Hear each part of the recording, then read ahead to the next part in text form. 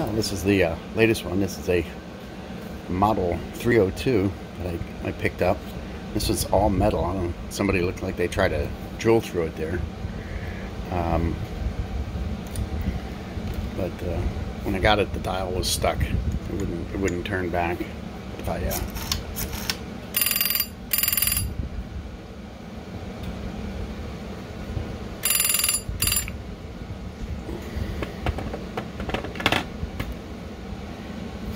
Alright. But that's not the correct bell. I didn't have a bell when I got it, and I just stuffed that bell in until I can get the correct bell for it. But it's a Model 302. It's from the 1940s. The other one I'm working on is this 500 right here.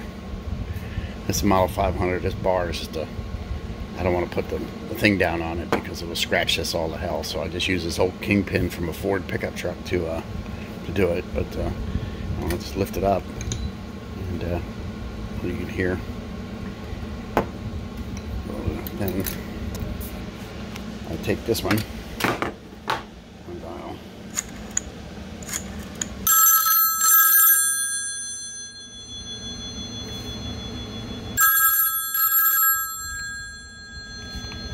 Now the two of them are connected together.